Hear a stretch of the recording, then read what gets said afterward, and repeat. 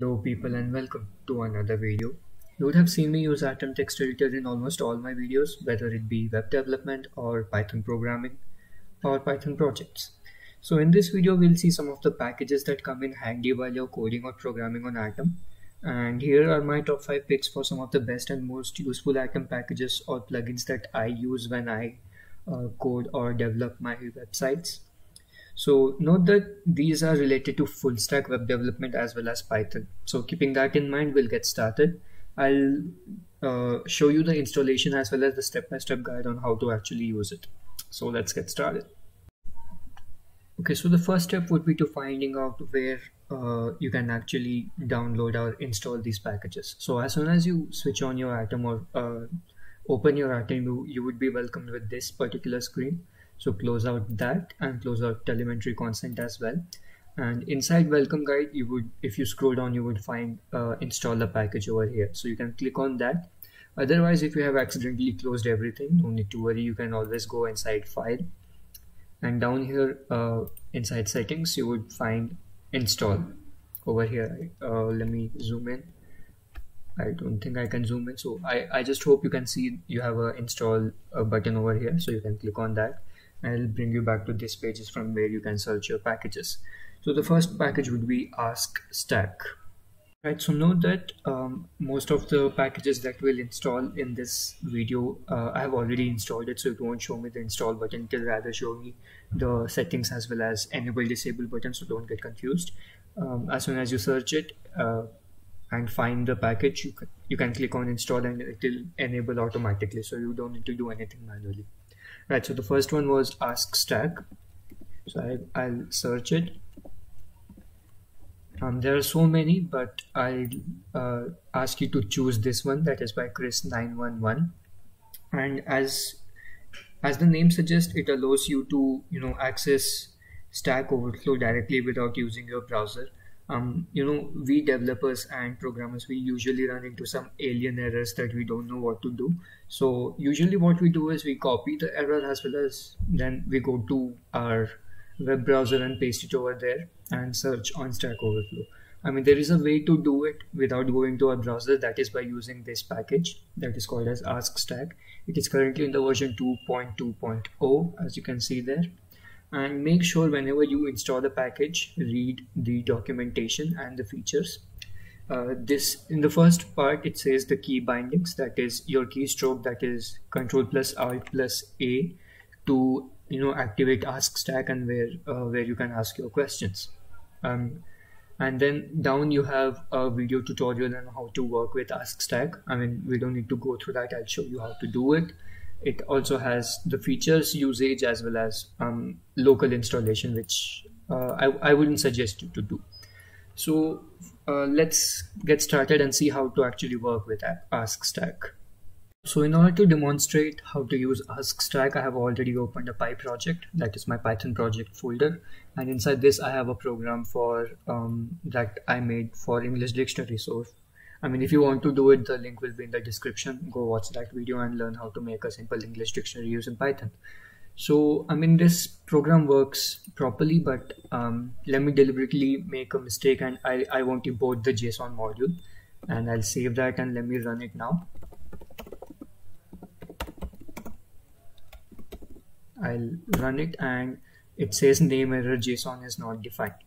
So I know that the error is over here, that I haven't imported JSON, but let's just imagine that there is an error that you don't know what to do about it. So what you're going to do, you'll copy this and go to your browser, then search on Stack Overflow. But instead what you can do is you will copy your error and run your module that you have just installed. And another error that I found while using Stack Overflow or Ask Stack was when you press Ctrl, Alt and A, this particular character comes up. So in order to resolve that, just keep a long press of A, that is Ctrl, Alt and long press A, and this particular thing will open up over here. So I'll delete my previous query, I'll paste the new one that I just found, and the language is Python, and you can click on Ask and over here on the right hand side it will show you all the solutions that it got from Stack Overflow. You can click on them. So I got the same error, that is name error JSON is not defined, and over here this guy even has the same error. So I'm going to click on show more, and then I'm going to click on answers, and down here it says pip install simple JSON, that use this command to actually install the JSON file.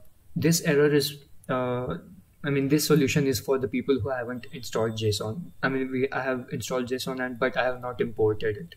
So there are some places where you will also get, you need to actually import JSON. So that's it. You can just copy and paste it from here instead of going to your browser and doing it. And yeah, that's how you use AskStack. And this is why I use AskStack, because I run into some alien errors and that just messes my mind up. So the next one would be atom-beautify. Next one is atom-beautify. I've already searched it. So if you go search it atom-beautify over here, you will get a package by Galvin001. That's what I use because it supports almost every language that is available on Atom. So there are so many other beautifiers out there, but I like to use this one because it helps with HTML and CSS both. Most of it only works with either one of them, or you'll get so many errors, but this is the one which I found was error friendly. And it has a really big documentation, so make sure you read it, because when I started reading, or when I started working with this, I had too many errors while working with Python. That was because I didn't install few of the packages. I'll tell you which package to install in order to work with Python in a while, but the keystroke is Ctrl-Alt-B, and it also shows you the demonstration and other important stuffs in the documentation, so make sure you read it. It is really important.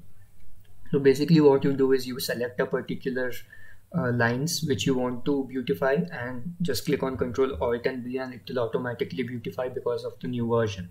And also when you have errors, such as this guy deliberately made an error over here that was not to give a curly bracket over there, and he also didn't give indentation over there. So as soon as you hit on beautify JavaScript, that was his JavaScript program, it will resolve the error, and you can actually work it like that.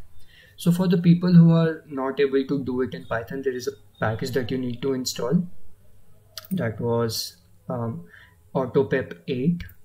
So you can, in order to install it, just hit pip install AutoPep 8 and it will install your package. Let me quickly show you. This is a big program, and while writing these big programs, you need to really have a good orientation. And while I write my program, I don't really care about orientation, because after that I can directly just go to beautify and resolve all my errors as well as my orientation before I start running the program. So if it is a small program and there is some error, you can always just select that part and click on Ctrl-Alt-B, but I'm not going to do that because this is a big program and I don't know where the errors are. So you won't see how it actually worked. So let's just see that this comment line that is saying function to swap bars will be animated. It is currently on line 4, and if I hit Ctrl-Alt-B over here, the beautification will be in progress, and now you have spaces over here, which makes the readability of the program easier for the people who don't know how to work with it, as well as if there were any errors here in .py file, it would have resolved that as well. So that's how you use atom-beautifier or atom-beautify. And it is a really good one, because when you're making big programs and you don't know where the errors are, you can just click on Ctrl-Alt-B and it will rectify your errors then and there. Now the third one is called as teletype. Teletype is basically a really strong and powerful package that is provided by Atom itself. This is basically to share your codes and workspace with others and collaborate with your group members on GitHub basically. So as soon as you install teletype, you would see I don't know what this is called, but a network tower kind of thing over here. So if you, after installing, you will get this icon over here, and if you click on it, and it won't show you this particular thing, but it will show you to authorize your IDE or authorize your text editor, and as soon as you click on authorize your text editor, you will be taken to this page. So from where you can log in with your GitHub account and authorize your Atom, and after that it will take you to this page from where it will show you to it will give you a token from where you can just copy and paste your token over here and start working. And there are two main things over here, that is, one is sharing and one is joining.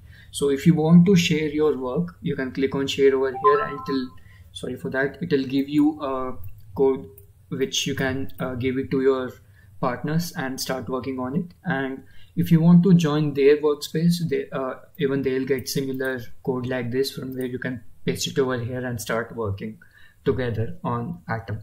I'm not going to show you how to do it because it contains some sensitive data. It's quite easy. Just read the documentation so you will get to know on how to use it.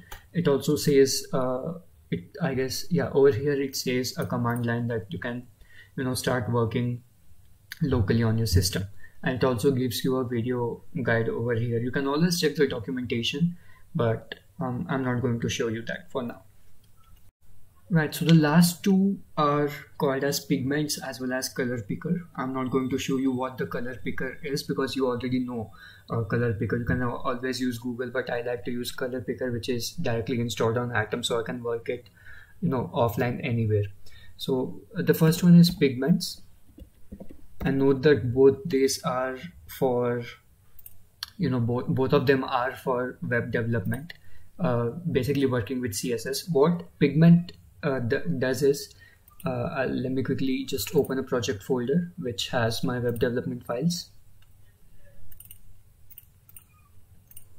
and if I open a CSS file right now, as you can see, these things just changed colors, or basically the background color. So basically what Pigments does is it checks for the hex code and gives the background of that code.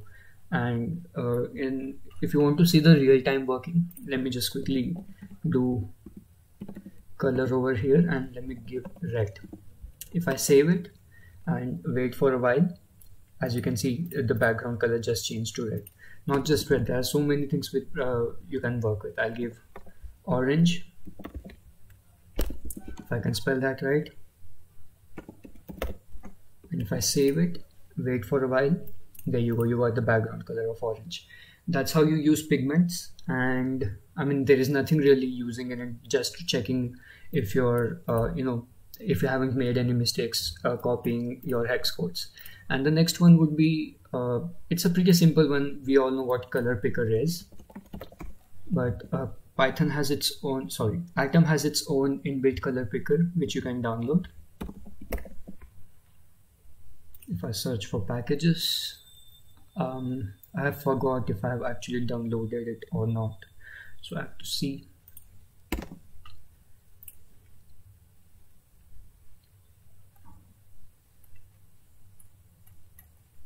There you go, it's Chrome Color Picker. Sorry, that was my mistake, I forgot the Chrome part.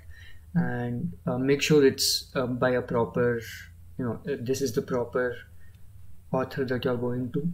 And down, if you go down there, it shows you the keystrokes. I'm not going to show you how these keystrokes actually work or how to actually choose the color. You can always watch the documentation preview over here, and you can directly use it offline instead of going to Google and using its Color Picker when you're not actually connected to internet.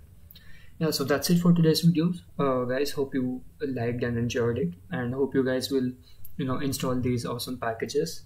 I would recommend you to install AskStack and Teletype and Pigments. These three are these three were really important for me when I started, because, and also atom-beautify, because when you run into errors, as soon as you click just Ctrl-Alt-B, it will rectify your errors, and there is you'll be good to go.